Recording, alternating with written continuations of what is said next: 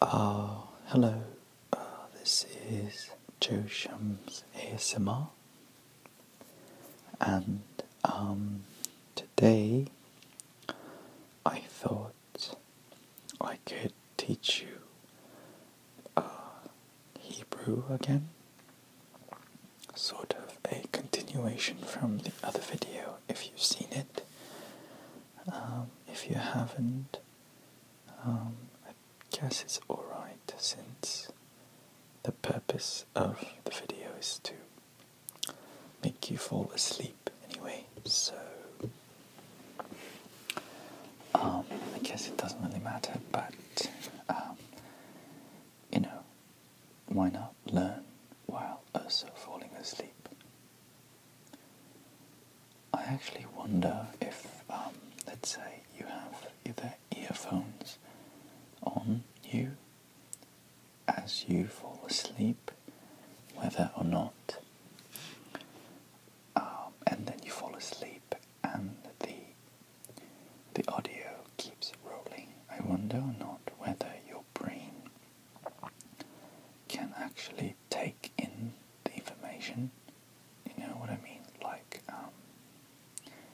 so for example, you've fallen asleep and I'm talking about here, Hebrew over here, and would that mean that your brain would kind of learn this subconsciously or something? Do you think that makes sense? Just a thought.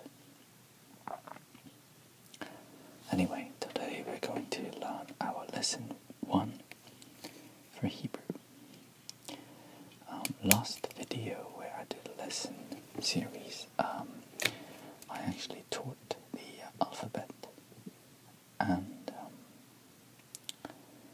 in that video I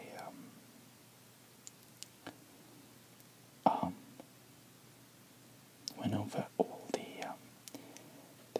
uppercase and also the lowercase of all the letters, how to write it, what stroke order, and all that stuff. And in this lesson we're actually going to focus on 4 letters of the alphabet, and the reason why is because with these 4 letters we can already start to form a couple of words. So just to refresh the memory, or if you haven't even seen the other video, I guess we'll start by reviewing the letters that are on here. So for example, the first letter is Bet. So I'll go over that with you again. Bet can be written in 2 ways. The capital, the uppercase version, which is like so, and the lowercase letter version, which can be written like so. These are both bets, as you can see right here. Bet. And the next thing we're going to go over is Aleph, which the capital version looks like so, and the lowercase looks like that. Okay, and next one is Tav. So Tav looks like that for the uppercase, and lowercase looks almost identical, just a little bit rounder on the edges. That's honestly the only difference. And next is Hey. Right, so that one again, uppercase looks like that, and lowercase actually looks quite similar. It's just kind of rounder on the edges again. There are a couple of letters where that's the only difference between upper and lower. Just the lower is a little bit rounder. That's pretty cool. Now this one I've actually made a copy with my copy machine, so I have like 2 lesson ones. So I actually can write on this without a problem. So I'm just going to go ahead and do the rest of the lesson on this piece of paper over here. Okay, so now I'm going to go over with you what kind of sound each one of these makes. Bet makes the b sound, you know, for like boy or bread. That would be the same b as b basically. And Aleph is the same as the a sound. Avocado, you know, asparagus, kind of like that. Next is Tav, and yes, it's kind of the T sound. You know, like Tony or Tiger. Hey is the H sound, but kind of more ha sound. For example, happy, one of those. Okay. Now we need to learn how to read these. Hebrew, later on when you get better, don't really use, I guess, vowels. Hebrew is a weird language where you don't really need vowels once you know how to read really well. But there are official vowels, and here, right here, if you see, that's the vowels. And I'll rewrite it here because the copy kind of made it a little bit hard to read, I guess. So the first, what you see is almost like I don't really know how to describe that as. I guess like a T. And then this is like a minus sign. And this is like a minus sign with 2 dots. These are what correspond to, and these are their vowels. And they all make the R sound. What that means is, for example, if I take bet here, you know, bet, and I put one of these signs on the bottom, this becomes B with R, so bar. You would read this as bar. Okay, so if I put it on the top, for example, this would be ta. Or again, if I put it on the hey, this would be ha. That's what it means. So at the moment they're all kind of interchangeable. There is another specific rule, but for now they all are in this lesson. So here we have an instruction. Hebrew, you actually read from right to left. So we're going to start from our right, and we're going to read this together. We just did this. This is ba. This is ah. Ta. Ha. Ah. Ta. Ba. Ta. Ah. Ah.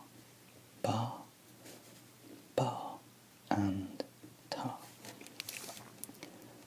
Good job. Wonderful.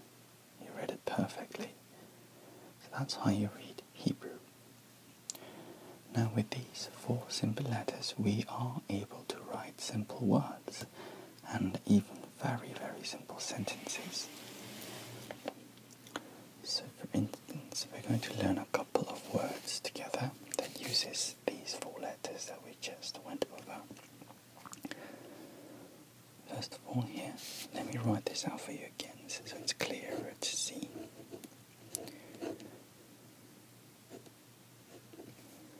There. We just learned that anything with this vowel is the R sound. So we get R, ba, and this A kind of carries over from this ba sound, because this is R sound anyway, because it's like, Aleph. It becomes Abba, Abba, Abba, and that means father. Abba means father.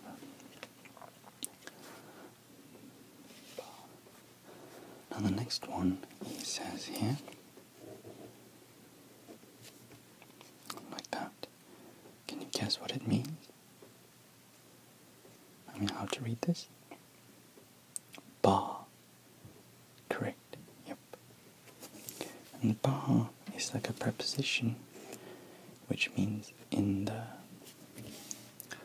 So for example, if I say father in the house or something, it would be Abba, ba, and then house.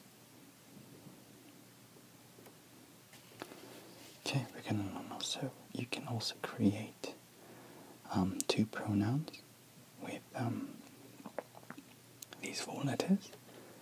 And here, if you look, it says MS and FS. What that means is M is male and F is female. So yes, in Hebrew, it's very gender specific, and even verbs or nouns or pronouns or even objects have gender to them. And that kind of comes a little bit later, but so for example, if you're calling you in English, as you can see, you is just you, doesn't really matter male or female. In Hebrew, when you point at someone and say you, their gender does matter. So for instance, you for a male is a, ta. So the h kind of like when we did Abba, it carries over, because this is a ha sound anyways. Ata becomes ata. Ata. And for female, you, it just becomes at. At. Because it's like the two sound, This becomes at. Ata. At. Okay. And then we're going to learn two more verbs. And you can see in the verbs also male and female. And this means to come. So if you look over here, it says ba, ba. So if a male pronoun or so, or like I guess father, comes, it'd be abba, ba. And you have your first sentence right there. And female, when she comes, when a female noun or pronoun comes, it'll be ba'a.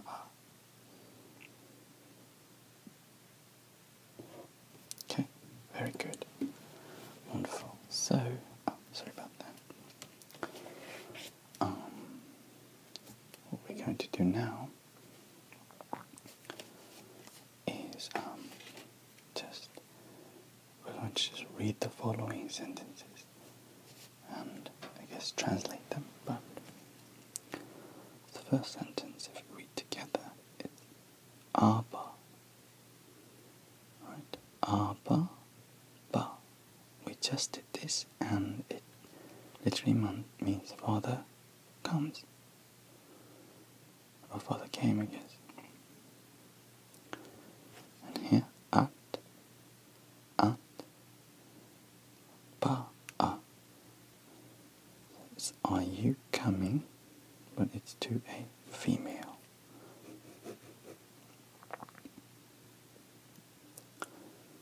And here, number 3, it's ata ba.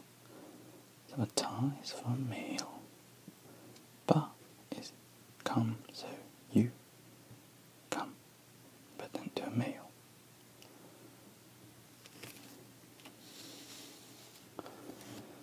Okay, and number 4, ata aba. You are father. And number 5 is aba, ata, ba. Father, are you coming? It's very wonderful how you can create sentences with just 4 letters, isn't it? They are kind of derivative of each other, but still, I think it's quite cool. We can do the last exercise. It says, follow the example with more places. So these are just places. You can use American places. You can put, here you fill in anything you want. So you can write anything in English, but just at least understand what these words mean. So this is at, ba. This is the preposition we learned before, which means in the. So you are in the something, and it's you, female.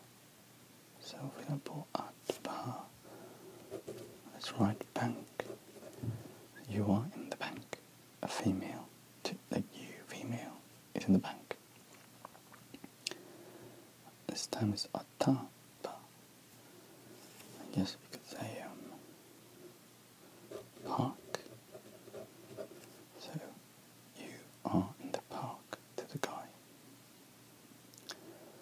There's another ata. Let's say ata ba room. You are in the room. At ba is female. You are in the car. And that becomes a preposition. And there you go. We've already learned to write actual, real, complete sentences that are very short. These are actual grammatically correct sentences, believe it or not. And yeah, so I want you to remember these 4 letters very well. And today we've only learned how to read them in the R sound, and we were already able to create some words. So great lesson today, and I hope that by next time you have these 4 down, so we can continue on and expand from there. I don't think you need homework. So yeah, so that's Hebrew. Very ancient language, beautiful language, and kind of dry sounding language, if you ask me. So yeah, and so thank you for learning Hebrew with me, with Joseph ASMR.